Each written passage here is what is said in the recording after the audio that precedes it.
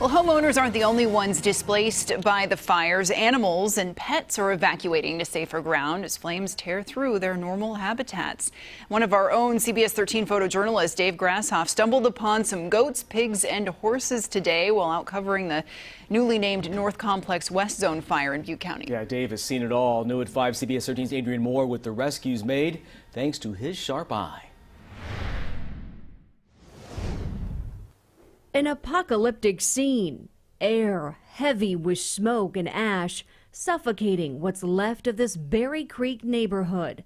But if you look close enough, come on, signs of life are peeking through the haze.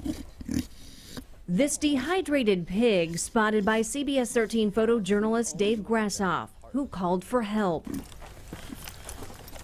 Moments later, a deputy with the Nevada County Sheriff's Office delivers some desperately needed water. It's tough. I mean, this breaks your heart, and the devastation is eerily reminiscent of the campfire, which I worked 2 years ago. Once animal service officers move in, they quickly realize they'll need more muscle. So you want me to grab both the hind legs? That's our photojournalist jumping in again to help move the pig and load it into a truck so it can be nursed back to health. Two goats also saved from this property, while horses down the road await a similar rescue. These remaining empty pens, a sign homeowners may have tried to free their animals in hopes they could escape the fast-moving inferno. It's a gut-wrenching reminder that coping with disaster isn't exclusive to humans, but their four-legged family members, too.